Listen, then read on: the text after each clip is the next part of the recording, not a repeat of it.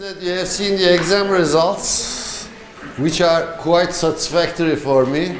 I don't know how you think about it, but the grades seem to be well alright. Yeah?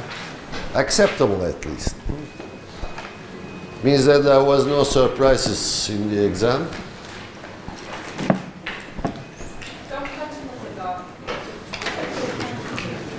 Around something 70, something coming close to the 70, the mean I think.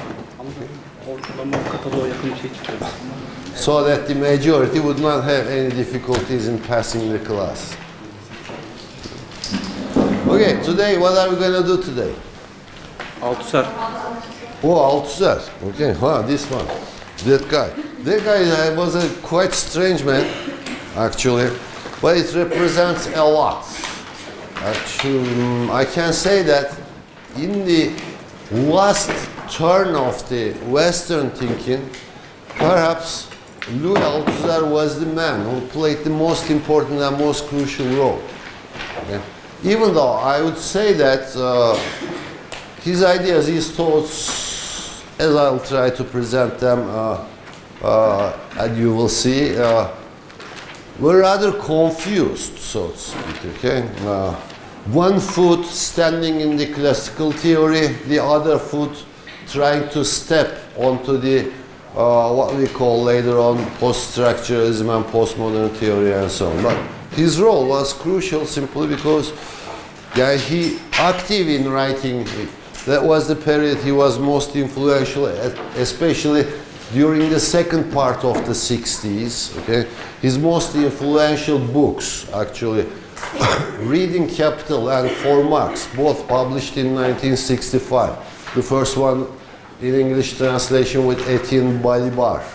Some texts including Etienne Balibar. Actually, that book was the result of a workshop that Althusser organized with his students, reading Marx books, not books, the Capital, Das Kapital. Okay? It was a very close and true reading of the book and driven some important consequences. I don't think important in the sense of the later development of Marxist thinking, but important for the development of postmodern thinking. Okay? We should not forget that he was true Marxist and a member of the French Communist Party and a believer, true believer in Marxism actually.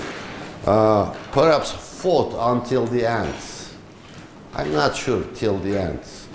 And the book he published in 1980 or 82, I don't remember the exact date, entitled The Underground Current of Materialism, okay? Where he presents his version of materialism and finally concludes that he diverts from Marxism. He would not try any longer to reinterpret Marxism. Okay? So in these earlier efforts, however, he tries to reinterpret Marxism in a rather different way, actually different and against the established current of Marxist interpretations, the orthodox Marxist interpretations. You know, up until then, Marxism was primarily understood as a sort of Hegelianism upside down, with its humanism and then what?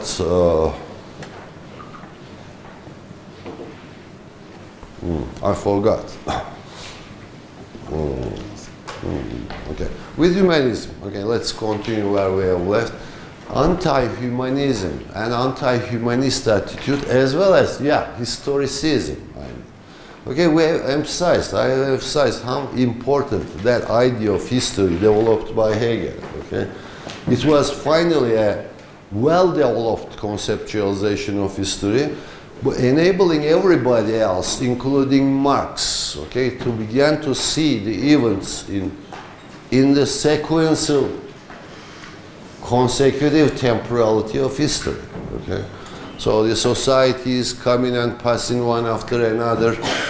Each society or each mode of organization, or in Marxist terms, each mode of production giving way to another and more developed mode of production and so forth. And with each and every step, humanity approaching to something more, something higher at least. Okay? If not something more complex, more developed, we can say at least. Okay? Forms of social organization and so on. Okay? But strangely enough, Althusser, in his struggle within the French Communist Party as well, raised the flag of anti-humanism and anti-historicism. Okay, that was strange, simply because he adopted the dialectical method first developed by Hegel and later on adopted by Karl Marx. But how do you reconcile this actually? Okay, the idea of anti-humanistic Marxism, anti-historicist Marxism, how do you think about it? Is it possible for you? Therefore, he blamed of being a structuralist within Marxism, which was considered at those times as something contrary to the basic premises of Marxism. Yeah, they were right indeed. Actually, later developments had proved, at least they were right, that this was a sort of the declaration of end of Marxism, actually, culminated in the declaration of end of Marxism. But Althusser was not intended to do so. Therefore, I can say that he was quite confused, theoretically speaking. On the one hand, trying to defend Marxism, on the other hand, bringing new interpretations inspired by structuralism and especially Lacanian psychoanalysis. Okay, that was interesting. The other things I like to share with you is, well, first let's dwell on the issue of anti-humanism in Marxism. Okay? As everybody knows, before that, let me point out one significant fact, actually, with regard to his importance in this last twist of Western thinking. You know, in those times, 1960s, 50s, etc., the European West was dominated, or intellectual life of the European West was dominated by the leftist influences. Okay? If you are going to call somebody as intellectual, you could be sure in those times that that somebody would have some connections with leftist movements in Europe. Okay? There were no proeminent rightist theoreticians, if you do not count those Americans, Talcott Parsons, Robert Merton, etc., etc. Okay? So they were not taken seriously in European social sciences, except Turkey, okay? Even though they had an influence to exercise. But there was in those times a separation as well between leftist modes of thinking, modes I call, okay, modes of thinking, and mainstream, so-called mainstream sociology, okay? Mainstream sociology from the early years on of the 20th century began to be interpreted as a kind of bourgeois science, you know, bourgeois science, and discussed by the leftist circles, okay?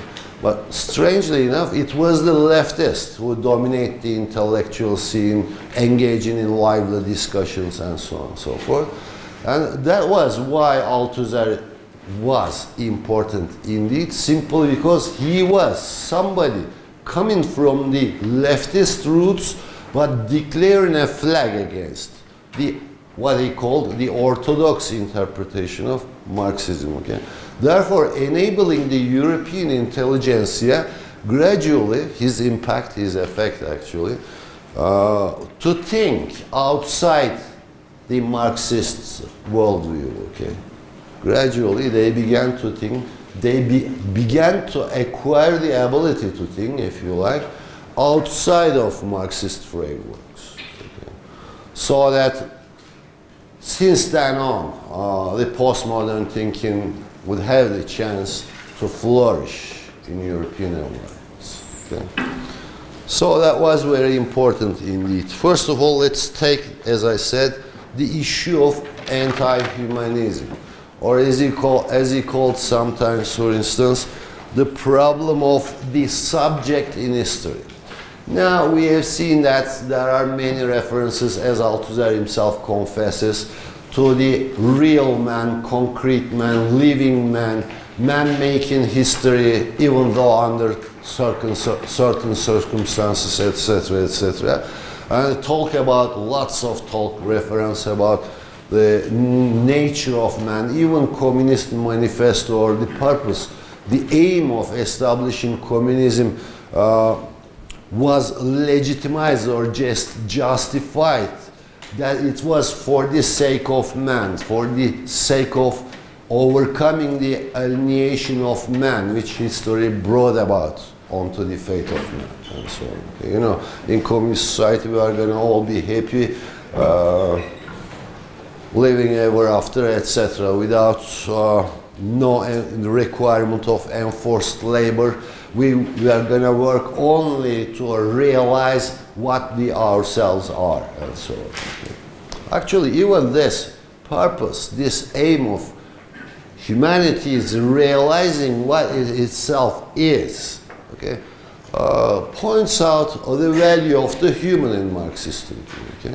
So how come this anti-humanism, upon what grounds Althusser hoped to succeed to establish this claim of his against the mainstream so-called orthodox Marxist interpretations? Okay? Well, for this purpose, he engaged in this reading capital, actually. It was a workshop with his students. For this purpose, he adopts a certain mode of reading. Okay? He calls, actually, this mode of reading, he derives from psychoanalysis, his studies in psychoanalysis, and he calls it as this symptomatic reading. Okay? Symptomatic reading. So it is not an immediate reading, it is not a reading which sees it as a task for itself to remain loyal word by word to the text, okay, but rather tries to see through what the text makes visible as well as invisible, okay, what is hidden in the text remaining invisible, etc. Okay, okay, you can open the legitimacy of such a method of reading to discussion. Well, all right, but this was how Althusser preferred to read the Marxist texts. Okay, actually, in those times they were engaged in a quite close reading of Marxist texts, and almost sentence by sentence and word by word they are going through these texts. Okay, and Althusser find out that, I don't know, even today, in those times I was thinking that he was right, but I'm not sure any longer. Okay, find out that it would be possible to at least differentiate three different initially, later on 4 different states, theoretical states, so to speak, in Marxist thinking. Okay, so on the one hand, those early writings, apart in 1948, philosophical and economic manuscripts, and later on the other writings in between, German ideology, etc.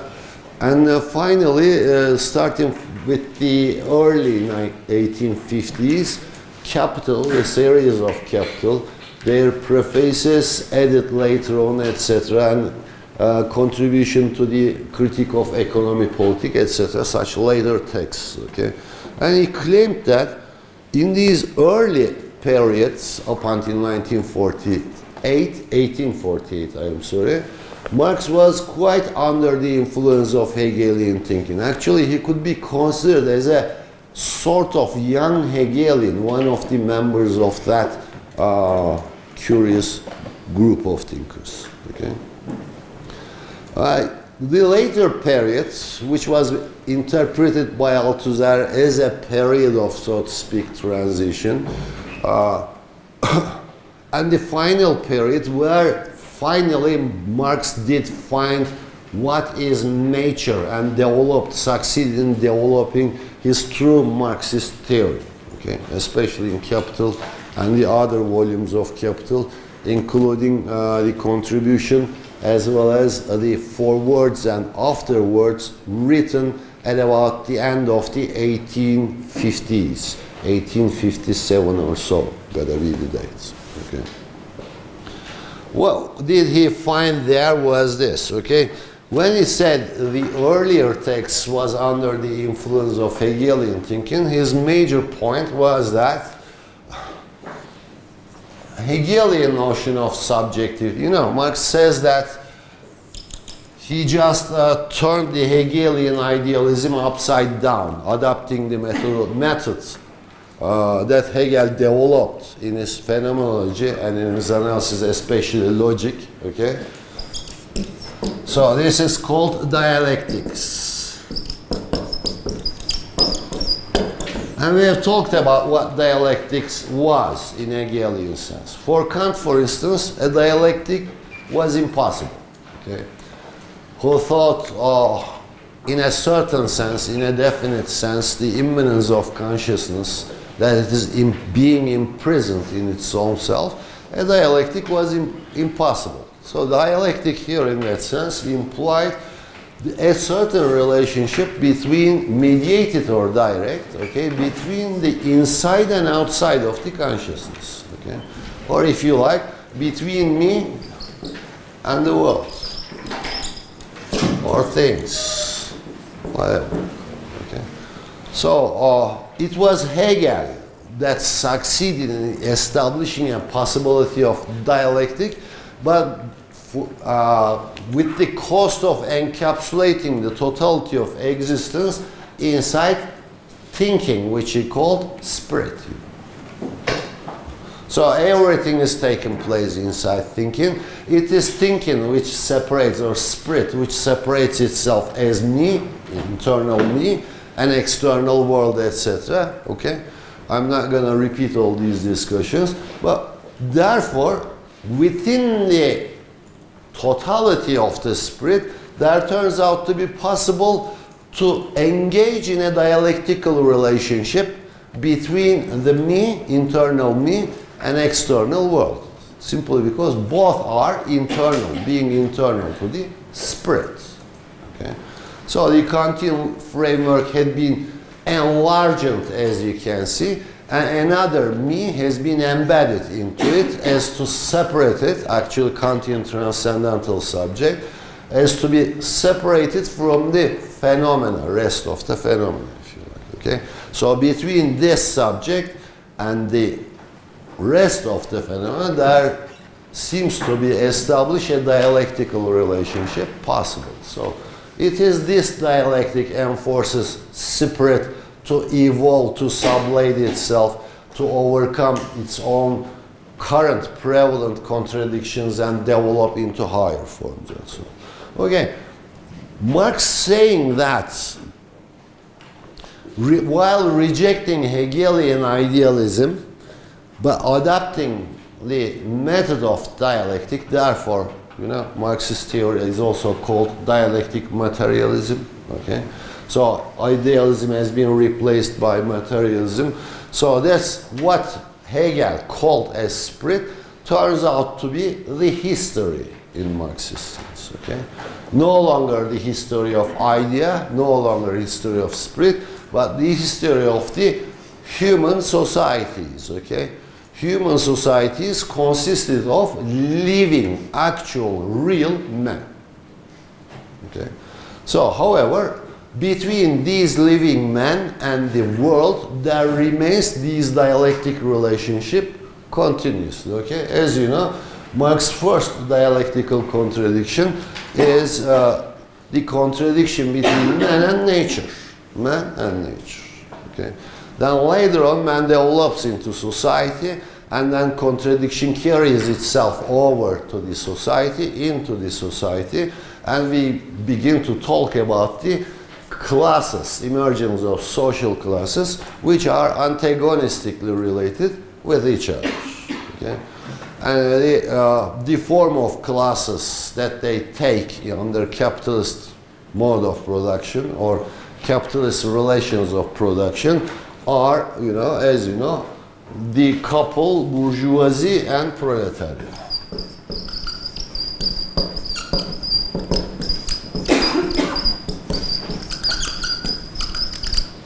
However, the problem of subject remains here. We have not touched about it, okay, touched upon. The problem of the subject, as you may remember, it was in Hegel the spirit.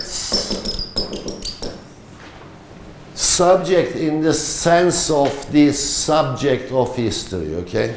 So, history, the whole temporality of time is nothing else than the temporality of the transformations which is undergone by the spirit, okay? Nothing else. However, when we turn this upside down, what we get is man and his society and the environment to which we refer as nature, okay? Or if you like, in Marxist terminology, material existence, okay? No longer the spirit, but material existence. And in this material existence, the carrier of history cannot be nature, simply because it was taught something ahistorical, if you like, okay? Therefore, this task has been attributed to man, okay? It was man who made history, you know, their own history. It was men who make their own histories, even though under certain conditions, but the parameter here turns out to be man.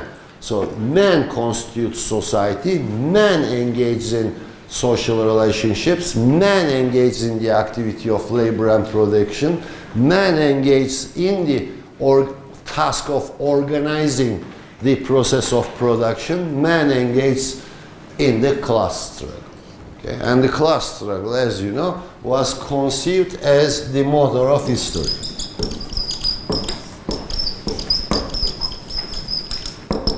And since this history aims at, actually has no aim other than the realization of man's nature, okay?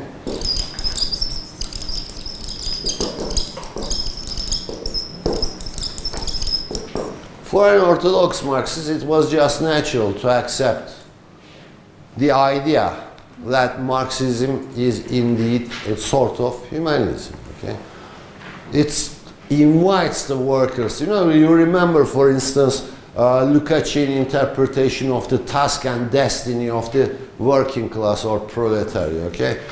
It was only that class, proletariat, capable of knowing, coming to the knowledge of the truth of the concrete totality of the society. Okay? Therefore, this knowledge endows the working class with the task of emancipating the society, okay, from capitalist exploitation, while at the same time, actually this task involving an annihilation of both of the classes, bourgeoisie and proletariat, okay? So, proletariat struggles on the one hand, but it struggles for its own destruction at the same time, okay? For what? Okay, to emancipate mankind from alienation. And actually you can find lots of references to this problem, as Althusser did said, especially in those early works of Karl Marx. Okay? But Althusser claimed that actually the real materialism is neither, or dialectical materialism, is neither historicist, not historical. I am not saying historical.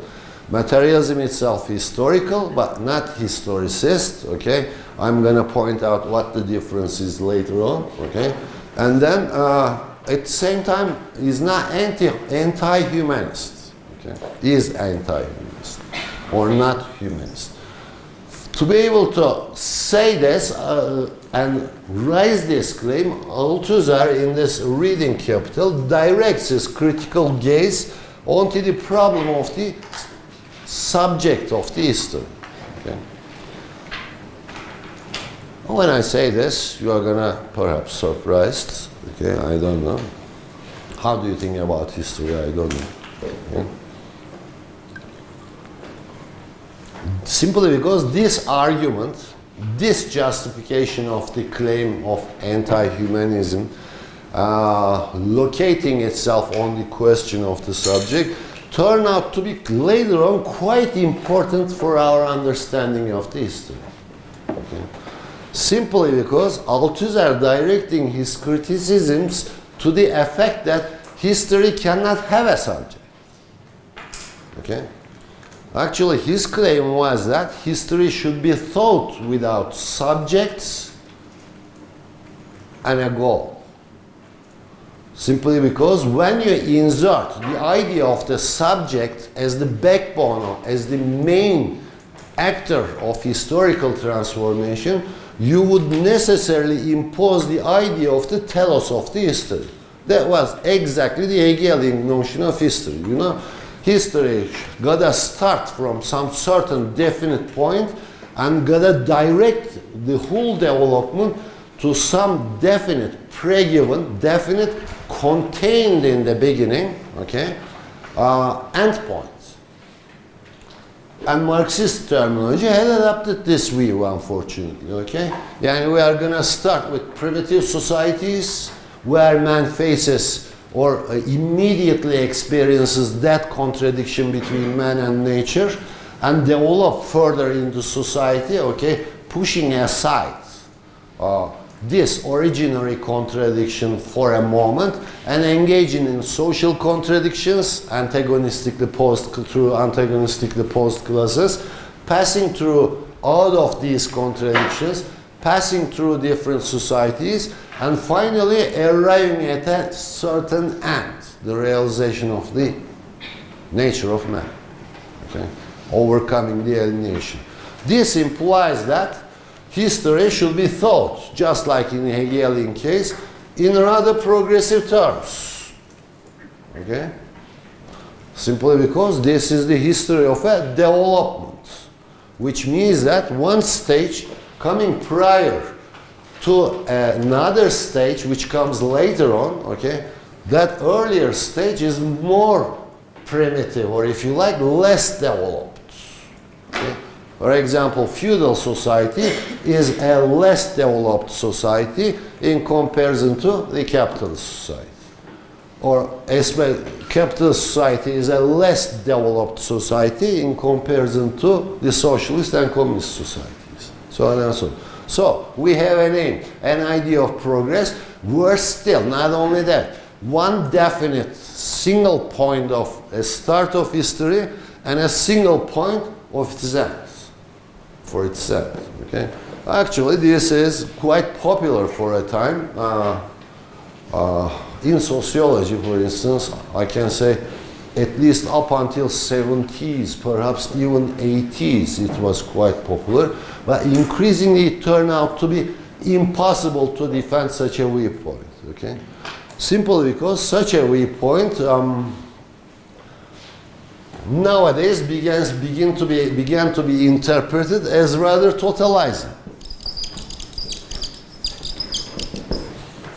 You know, if that country over there is evaluated as more developed than this country, this society, for instance, then the task of this society is to try to imitate the other society, okay, which was considered as more advanced, and so on, okay.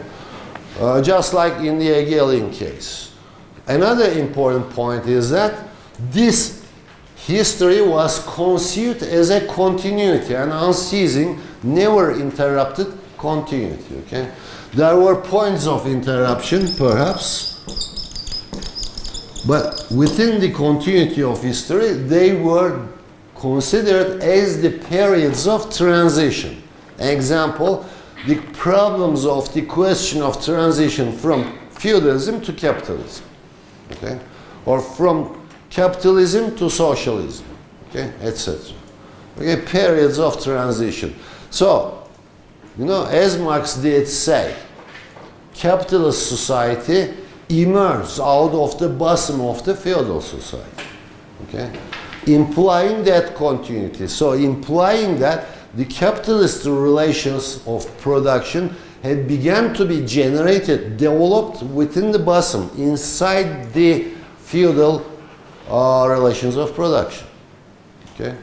So this idea implying a certain continuity. Here, As we have seen, Althusser's periodization of Marxist theorizing, and parallel to this, actually what Althusser tried to introduce here was a very important idea. The idea of break. Okay?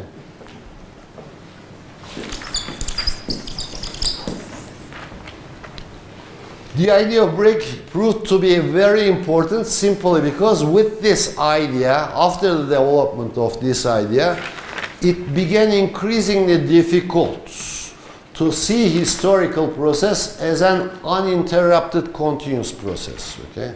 There are interruptions or points of break, and points of break implying that there we are no longer talking about the simple question of transition. Okay? We are talking about the break, the end of something and beginning of something completely new, which you cannot find in the other, okay, in the earlier forms. For instance, this idea of discontinuity would have a great impact in Foucauldian thinking later on. Okay? Yeah, we began to destroy the notion, Marxist notion of history, as you can see. We introduced the idea of break into the question. Now I'm going to introduce another, this time seemingly special, but having temporal effects as well. Okay. Now Marx was talking about, you know, that the most familiar one for you could be the differentiation of society into certain instances, or if you like, levels. Okay. And the primary levels he was talking about, super and infrastructures.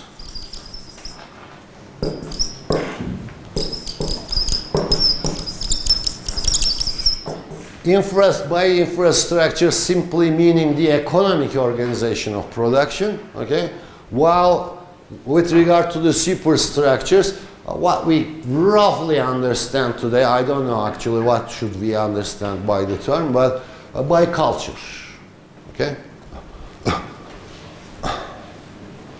So Althusser, by making references to Karl Marx texts, later texts, I mean, Grundrisse, Kapital, etc., actually succeed in establishing a sort of plurification of the social levels, actually, which comes closer to the Talcott-Parsonian differentiation of the social whole. I guess you all may remember, simply because this was something to memorize,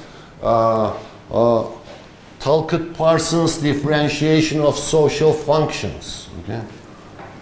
You have seen Talcott-Parsons, right, in early courses? No, it was called agile, no, from bottom to top.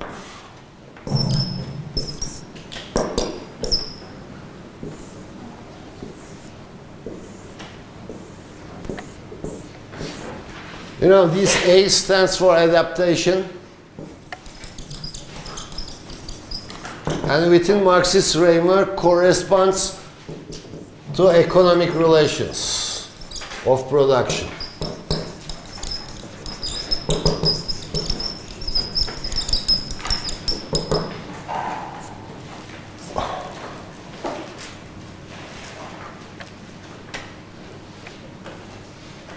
It's gonna be something like this. Is there anybody who remembers it correctly? Okay, this, no, that was right. That was right. G stands for goal attainment, roughly corresponding to politics, or what Althusser would call political level. Economic level, political level. This stands for, I stands for integration, corresponding to what Althusser would call social level. And L stands for latency, corresponding to what Althusser would call theologico-ideological levels. Sometimes he calls it theoretico, sometimes theological. Okay, let's write theoretical.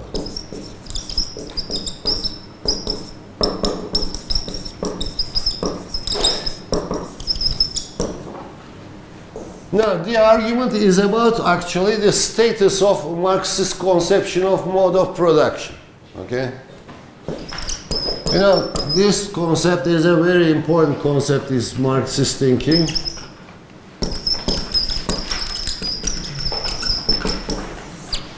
What Althusser does here, differently from the others, was this. Okay, after presenting these two, it will be much more easier for me.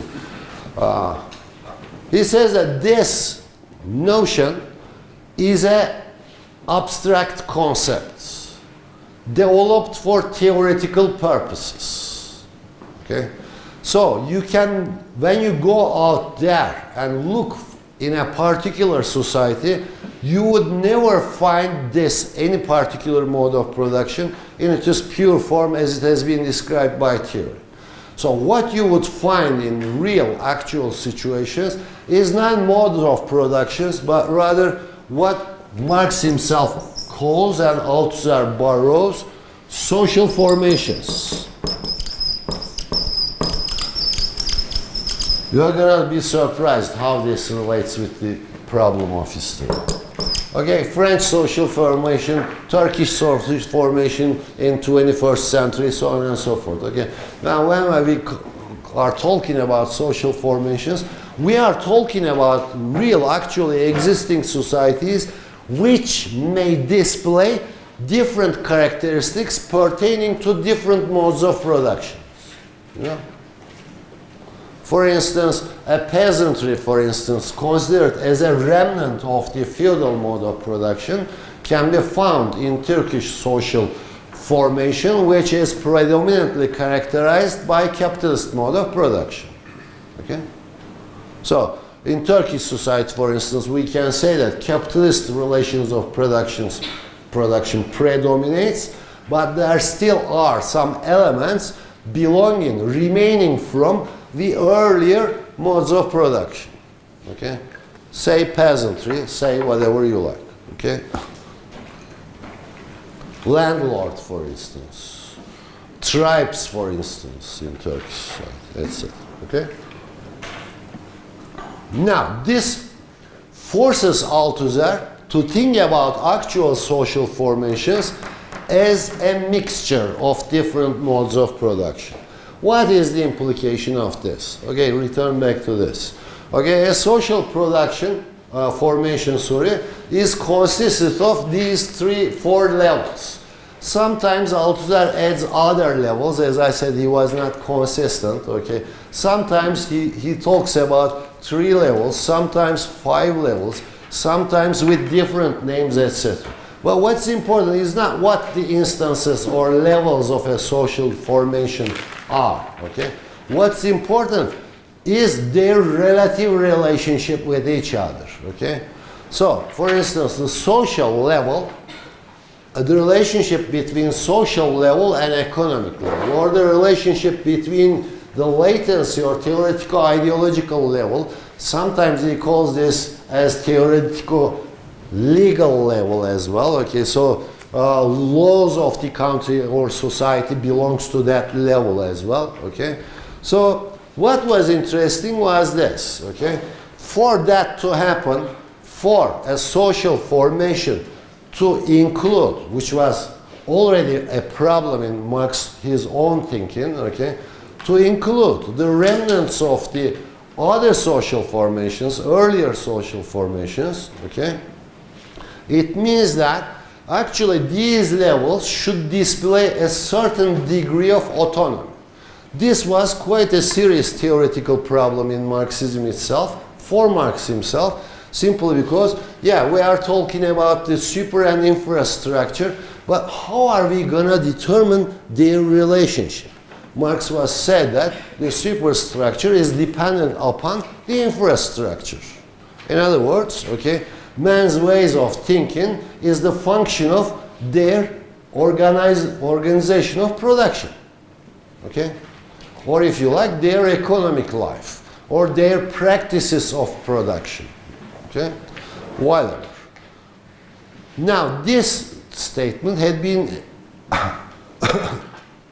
understood by many Marxists as if there was a one-to-one correspondence between the infra and superstructure. If, for instance, mode of production at the economic level infrastructure was capitalist, then the expectancy was that every superstructure, every component of the superstructure in that society should correspond to capitalist relations of production. Okay? But there was an empirical problem here. Okay? There was an empirical problem, and the empirical problem was simply this. When you conduct an actual empirical research on this, how, for instance, the legal structure interacts with the economic structure of a given country, you are going to find out many elements in the legal structure that may not consider it to be the product of the economic relations. Okay? Or in a similar way. Okay? For instance, when you take the culture of a country, if you follow word by word Marx did said about it, your expectancy will be that the whole culture in a given society should be product of the economic relations. If they were capitalist, the culture of that society would also can be characterized as capitalist. Okay? But the problem was that it was not easy to do so, to characterize each and every cultural item or any element in superstructure, what's called superstructure, as the product of the capitalist relations of production, for instance. Okay? So Althusser's response to this problem was to actually name it, nothing else. Okay? The problem was there for long years, and Althusser solves this problem by declaring the relative autonomy of the instances. Okay? Relative autonomy instances means that these instances may belong to different, or components of these instances may belong to different modes of production, belonging to different periods of history. Okay? Well, one logical conclusion of this, however, that each and every instance in a given social formation is expected to have a particular autonomous history of its own. Okay? Which means that in the integrated unity of a social formation, it turns out to be possible to talk about multiple histories. Okay? Forget about talking about a history which is expected to be valid for all of the mankind. Okay? Now we are in the position of tracing these different histories or these different historical paces, rate of change. You know? So if, for instance, the economic relations are changing in a rapid pace, in a rapid way, okay, you can easily say that, the elements at the social level, for instance, are not expected to change with this pace. Okay?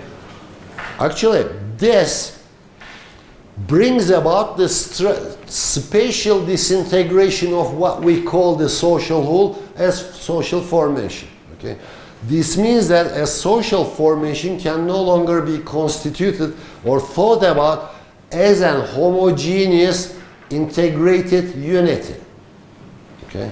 If I a little bit push this argument further, I would arrive at the conclusion that actually later on has been declared society is impossible.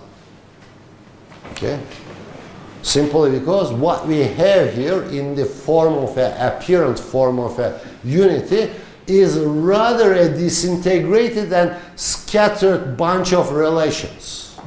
Okay? Whose components even do not following the same historical pace and even do not aiming at the same historical ends. Okay? Now you can see how such a simple analysis turns out to be destructive for our integrated conceptualization of history. Okay?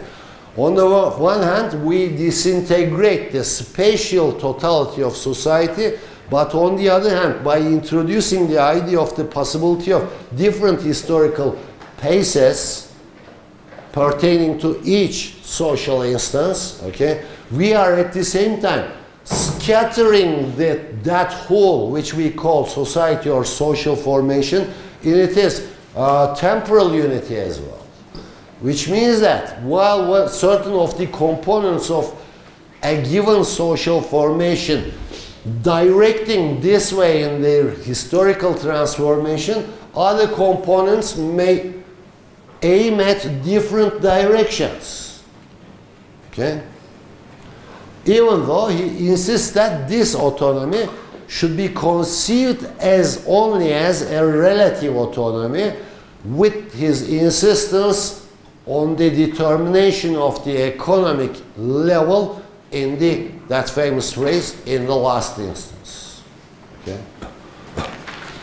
So it was only in this last instance of importance of the economic level a social formation can hold its totality. Okay? Let's have a break.